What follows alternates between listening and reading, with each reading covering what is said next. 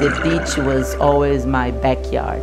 I used to go there constantly with my family, with my friends, and I was always fascinated by the sea, by the waves, by the organisms that were there. I used to play in the sand and see all the animals that would bury down in the sand. And I don't know, the ocean always had this pull. I remember the first time I even knew that there was a degree called marine science, which is where I come from in Barcelona. It's called Science of the Sea. And I was at that age where I had to make a decision between science or the humanities. I was quite drawn towards the humanities. But the name, Science of the Sea, it was like, an invitation to go and explore this kind of mysterious world that we knew so little about. And then I started kind of finding out more about it and fell in love with the idea. I find diving underwater very calming, and it was particularly so one day because everything's quite quiet apart from the sound of your bubbles. And at one point I realised that I was feeling almost zen-like, and in the background, in my unconscious mind, I was actually listening to the sound of a blue humpback whale singing. I couldn't see the whale, but the sound was travelling from far, far away and reaching me.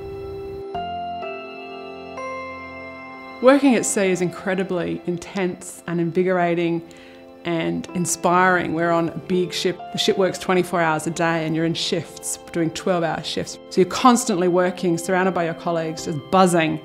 But then when you have some downtime, you go out onto the back deck or up onto the bridge and you just soak up the ocean itself, and you just feel, I am at sea and the world is so big and I feel so small. It's a really stimulating and exciting. As I say, I grew up with the oceans and I spent my life looking at the oceans and wondering what was in them, what was going on about them, what was under them, and marveling at their expanse and their variety. And they're fascinating to me just as an intellectual sense, but they're fascinating as a legal sense as well. The oceans cover 70% of the Earth's surface.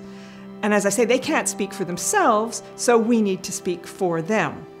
Now, having said that they cover 70% of the Earth's surface, though, there's an interesting statistic. If you take all of the volume of water in the oceans and put it into a sphere, the diameter of the sphere is the distance from Chicago to New York. In other words, it's not that big. There's not that much water on the surface of this planet when you think about the size of the planet itself. So there's nowhere near as much as we all think there is, which is all the more reason why we should try to think about using it sustainably and carefully. We need to be careful not to overuse them, not to abuse them, and to protect them for us and for future generations. On World Oceans Day at UNSW, we reflect on how the ocean connects us all. Our UNSW researchers work hard to understand ocean environments, and we are passionate advocates for evidence-based policy making, helping to create a sustainable future and celebrating the many forms of life that the ocean supports. Happy World Oceans Day.